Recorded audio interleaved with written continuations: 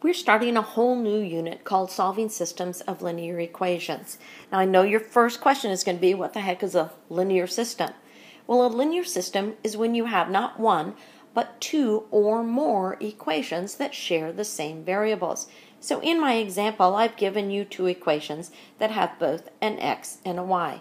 So we could consider these a system of equation. Now, what I'm looking for is an x and a y value that, if I put them back into these equations, would make both of the equations true. That is called the solution to the system. Now, I could also graph both of these equations, and their lines would intersect.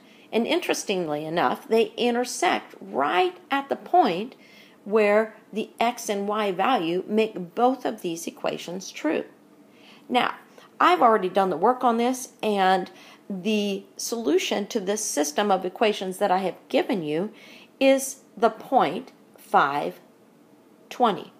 So if I put the x value of 5 and the y value of 20 in both of these equations, I would get a true statement. And I'm going to do that real quick for you so you can see what I'm talking about.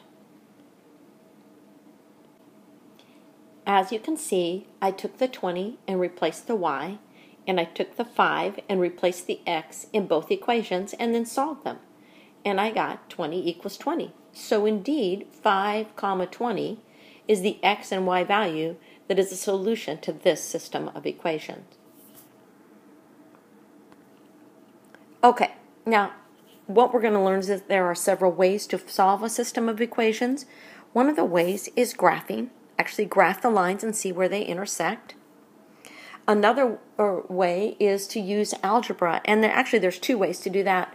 There's a process called substitution, and there is a process called elimination, and we're going to learn all three of these ways over the next several weeks. The first thing that we are going to look at is graphing. Now, when you are using graphing to solve a system of equations, the first thing that you are going to do is graph both equations. Then you're going to look at your graph, see where the two lines intersect, and you're going to estimate that point of intersection.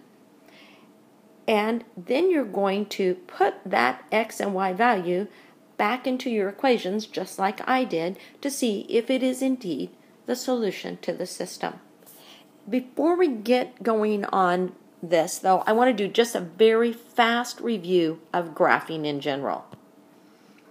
All right, so when you have an equation and you want to graph it, the first thing you're going to do is make sure it's in slope-intercept form. And all the equations that you are going to do first will be in slope-intercept form. Remember, that is y equals mx plus b. And you are going to identify two things. That is the y-intercept, which is your b value out here. So in this particular equation, it is -1. You're always going to pick up the sign in front of the number. So my y-intercept of this equation is 0, -1. And then you're going to pick up or identify your slope, which is the value in front of your x, your m value. So in this case, it is 2. Now remember, slope when you're graphing is rise over run. So if I have a whole number, I'm going to put it over 1 to change it into rise over run. And I'm going to give myself some driving directions. The positive 2 on top tells me that I need to go up instead of down.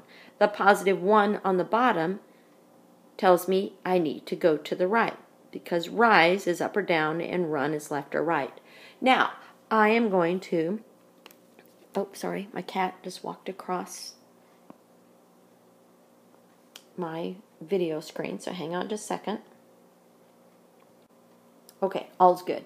I'm going to go over here, and I'm going to use my y-intercept. That's my starting point. So I'm going to make one nice big fat dot at 0, -1. And then I'm going to use my driving directions and my slope. From that -1, I'm going to go up 2 to the right 1, up 2 to the right 1, up 2 to the right 1. And I'm going to do that as many times as I need to make a really good line.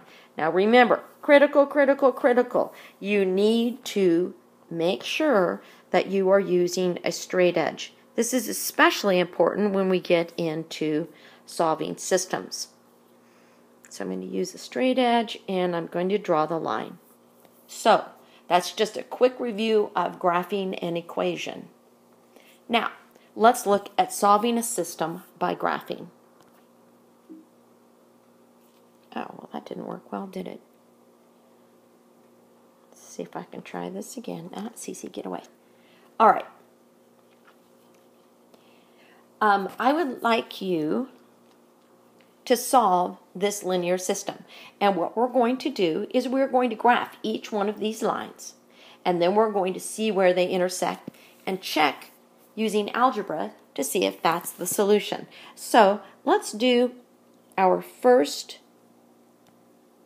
equation here. Now remember, I'm going to identify the y-intercept and the slope.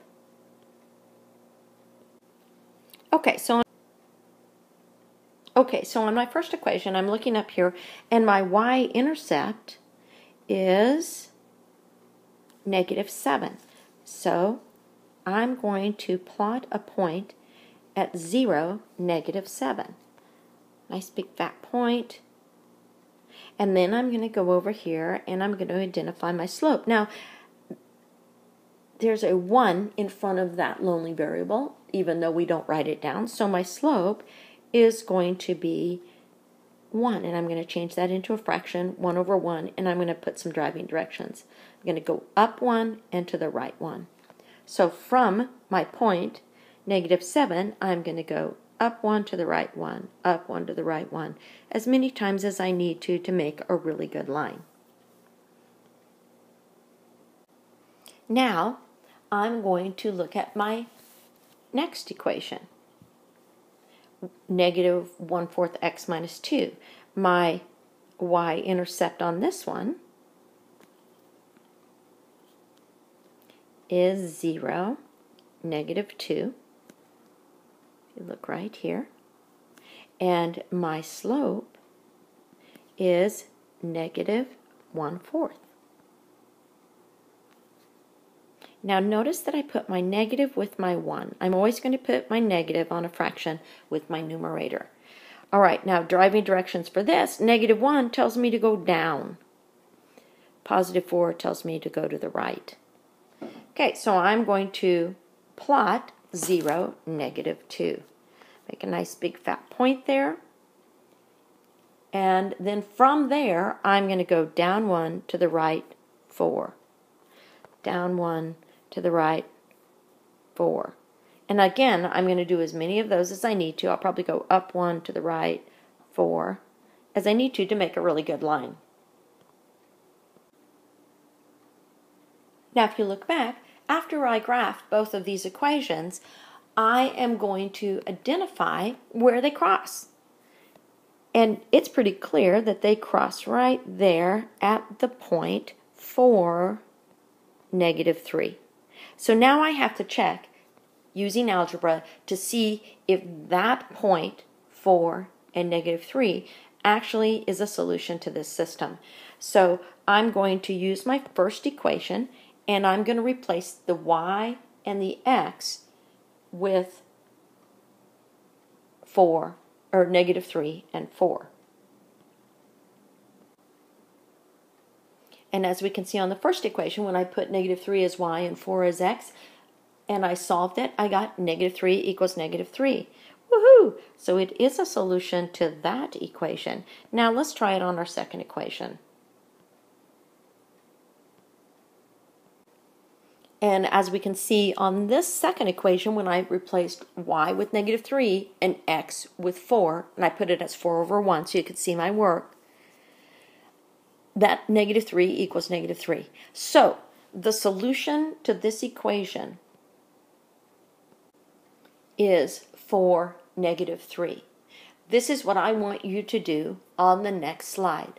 I want you to graph both equations, tell me what you think the solution is, and then check it using algebra. All right, so on the next one, I want you to graph y equals -4x plus 9 and y equals negative 1/2 x plus 2, and tell me what the solution is after you have checked it using algebra. Please pause your video and do that now. All right, check your graph against mine. Check your solution against mine. If you got the correct answer, and make sure you have written all of this in your notes because your teacher's going to want to check them, then you are ready to start the first set of homework. I think it's 38A, where you are just graphing a system and identifying the solution.